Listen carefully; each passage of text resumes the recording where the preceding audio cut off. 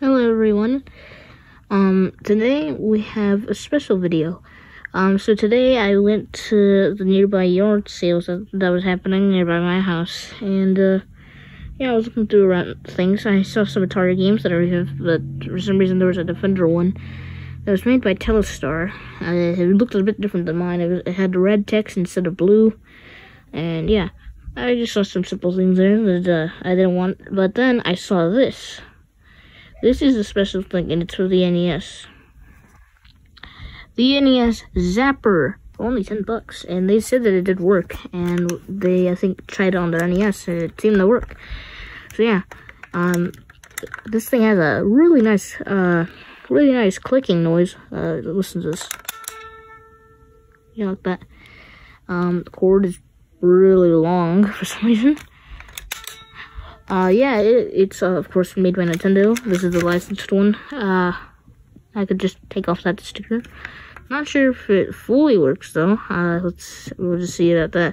Sadly, I don't have any NES shooting games like Duck Hunt or anything. I don't have any of those games. Hopefully, I can find them in the future, but I'm not sure. But yeah, it looks pretty cool. Yeah, it even went with the manual, which I put all the way over here. He didn't want to fit in my shelf. Right here.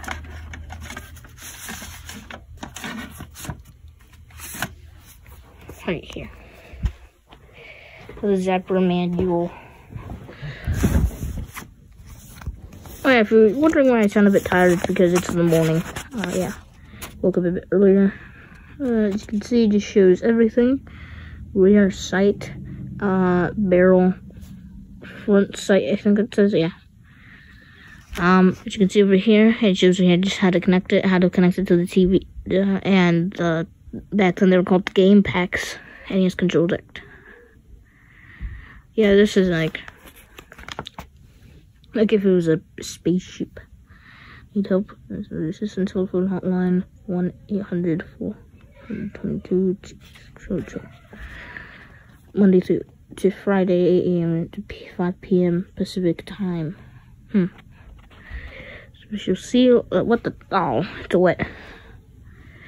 Anyways, the official seal is your assurance that Nintendo has received this product and that it has met our standards for excellence in workmanship, reliability, and entertainment value. Always look for the seal when buying games and accessories to ensure complete compatibility with your Nintendo Entertainment System. Well, I didn't get a box, so it didn't come with this, so, yeah. What's that? Oh, it's just the table of contents. Zapper instruction manual, connecting the Zapper to the NES, operation of the Zapper. If the Zapper does not operate, share the ooh, I need to go with that. The Zapper does not operate.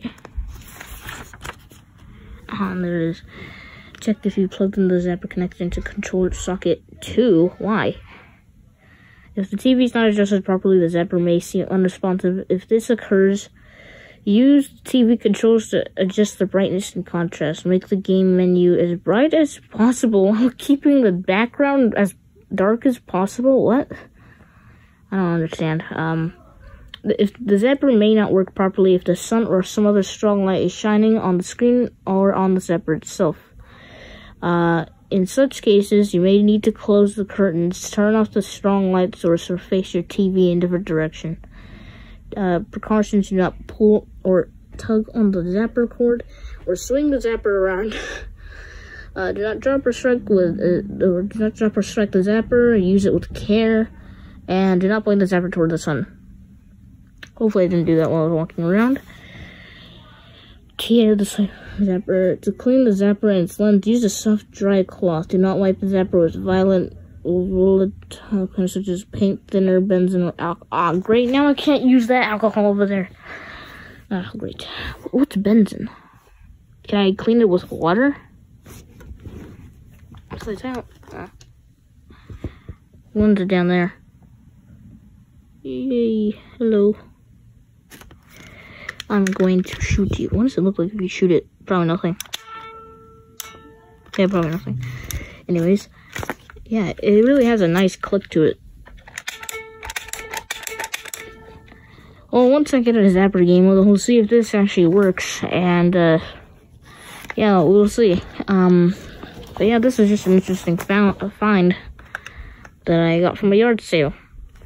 And, yeah, I'm just gonna keep it in my room for a while until I get, Duck Hunt, which is probably the next game I'm gonna get for the NES. And yeah, hope you enjoyed this video. Bye-bye.